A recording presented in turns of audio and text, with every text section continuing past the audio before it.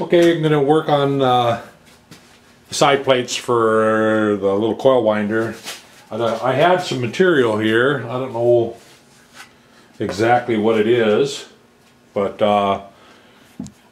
it's like a poly board. It's plastic.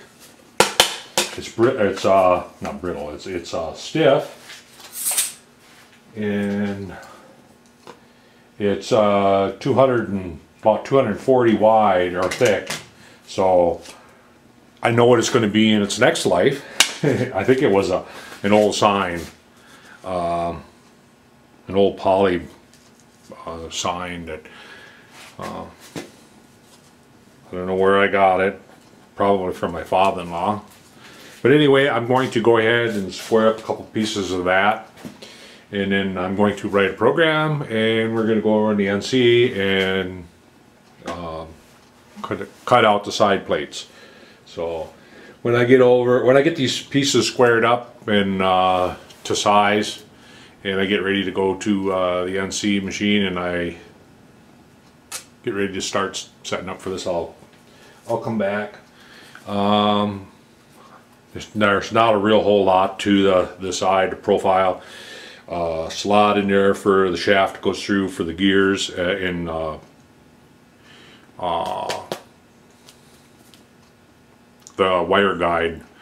It goes on a threaded shaft that moves back and forth also. So anyway, the first pieces I'm going to make are after the gears is the side plates, and then when I get done with this, making the side plates, then we'll have to put the spacer in between so they sit the right distance apart.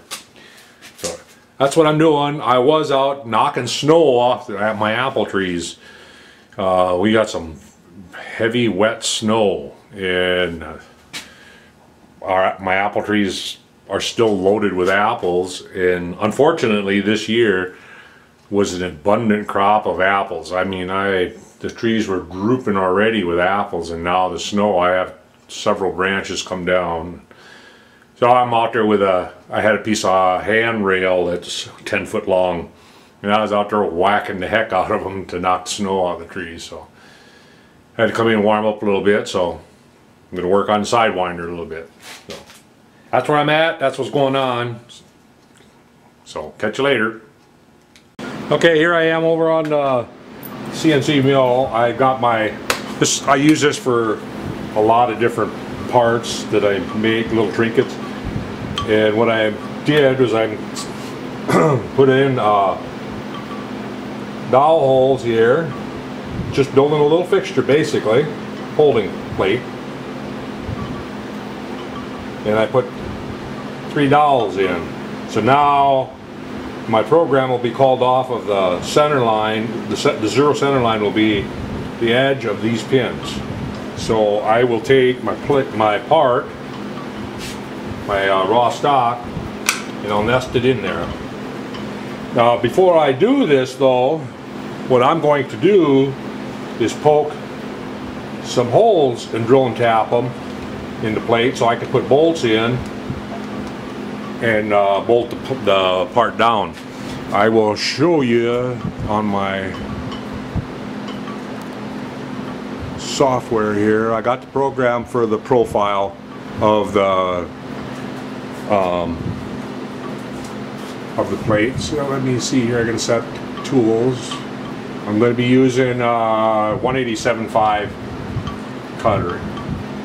So I set my tool diameter, and we'll draw it. That's what it's going to look like. Now there's nothing in the way over here, so I'm going to take and put a hole over here, and another one down here, and another one over here, and another one there, so I can put 4 1/4-inch screws in here and hold that down, and then I can do it with all my machining. So the first thing I'm going to do is run that profile into this plate. I really wouldn't have to run it in this plate,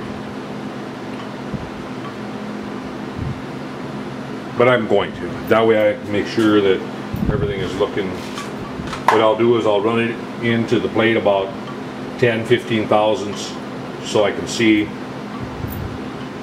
what the profile is going to look like. Once I do that, once I cut the profile into the plate here, then I'll come back. But what I'm like I say, what I'm going to do is I'll set my tool up and then quick run the profile, and then figure out where I'm going to put the holes. They don't have to be any specific spot, just so they don't run into any of the other details. So I'll probably just manually put those in. So, like I say, the first thing will be to run that profile. So I don't have a tool set up yet. I'll get a tool set up, and when I'm cutting that, I'll come back. So I got to go up another 1/2 inch. So that was 250.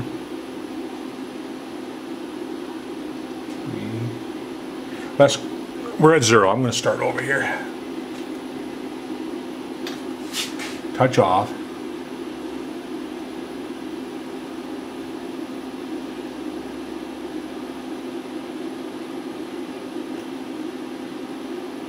It repeats. I'm looking at my dial here, and it repeats right on. So I need to crank it up 750 from there. I'm going to move my Z up. Go up 750.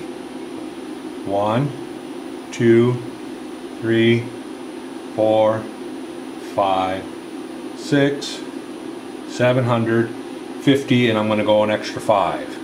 So it should cut 5 thou into the material, into the base, the holding plate. Let's see. I'm going to move you down a little bit here. Kind of skylabbing it.